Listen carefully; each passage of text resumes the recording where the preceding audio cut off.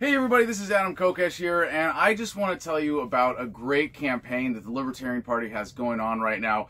Larry Sharpe for governor of New York. Now, I got to meet Larry last year at the National Convention in Orlando, and he was running for the party's vice presidential nomination. Great candidate, great job. Fellow former Marine, as you could tell from the matching stupid looks on both of our faces. I'm sorry, that joke just never gets old to me, but whatever. I just saw a video from Larry Sharpe, very exciting, that his campaign is doing well, but especially for me, very exciting to see that he's bringing a strong anti-war message to the forefront. I know it's not as relevant with the gubernatorial race, but he had a t-shirt on in his video today that said, "Support the troops, bring them home, help them heal." And I'm like, yes, that's hey, Iraq veterans against the war. That's what we were talking about 10 years ago, and it's awesome to see that now that message has got a life of its own in the way that people are talking about this.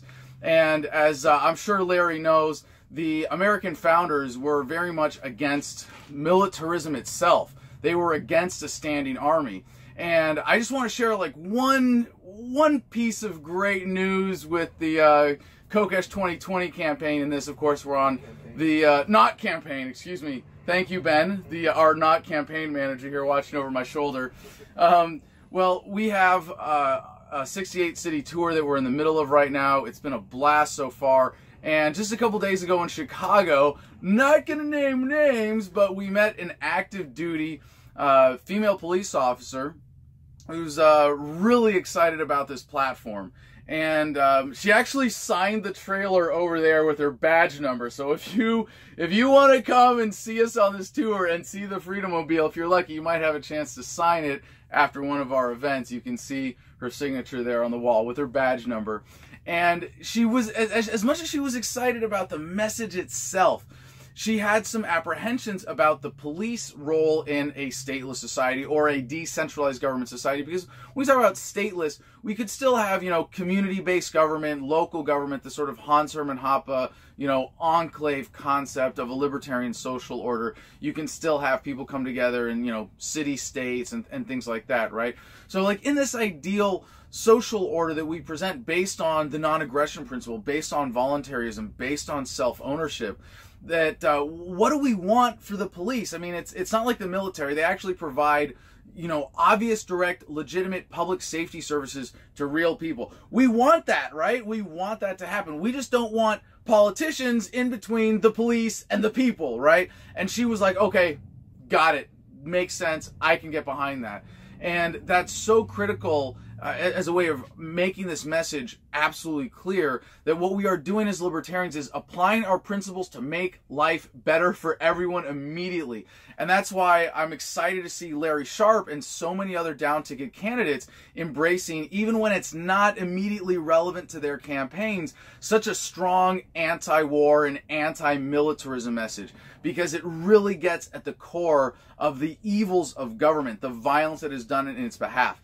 And the founders of this country were completely against the idea of a standing army. Now we don't just have a standing army in the U.S. military. BLM, I mean, if you're familiar with the Bundy Ranch case, the IRS, even the Department of Education, right? They have SWAT teams now. Like, no, we are surrounded by the standing army of the United States federal government, which, by the way, is actually only a small part of the totality of government in the United States. It's about 3 million personnel out of about 22-something million personnel that make up all federal, state, and local government employees in the United States. So getting rid of the federal government is really getting rid of the small, nasty, violent, really wasteful, destructive, corrupt layer of government.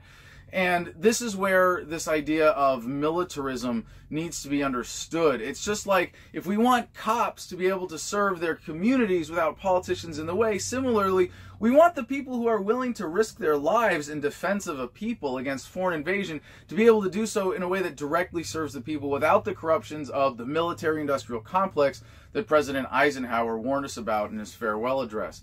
So this is why the message that's in line with this militarism, the only message really, is to dissolve the United States entire federal government, including the U.S. military, turning over some resources to the states, de-weaponizing some of those greater resources that are clearly not defensive in their purposes.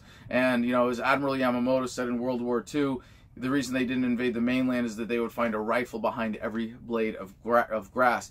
And I know that Larry Sharpe is a proponent of gun rights, and of course he knows that the greatest defense against any invasion is a well-armed population that refuses to be governed by anyone. So Larry, thanks for getting that anti-war message out front. Really appreciate that. And I hope that we'll see a lot more people get on board with this, and then as a result be able to embrace a principled message for the Libertarian Party at the national level, which of course is, we're going to throw the ring in the fire. That's the only ethical answer. We're going to dissolve the entire United States federal government, and it's really exciting now to see so many more people getting on board with this. We've actually got a few. I know Ben's like, Adam, you gotta, this is why he's sitting here. No, you can't say that. I can't name names at this point for sure, but we've had some people reach out to us about wanting to be our running mates in this campaign, that there are people who are like, yeah, Adam, this is a revolutionary platform. And of course, we know it's evolutionary more than revolutionary, but this is the only ethical libertarian platform possible for the presidency, which is to get rid of the presidency entirely. Personally, I don't think there's anything more unlibertarian than saying, I want to be president of the United States. And that's why I'm going to be the last president you'll never need. Thank you very much. Mwah. Peace, love, and freedom.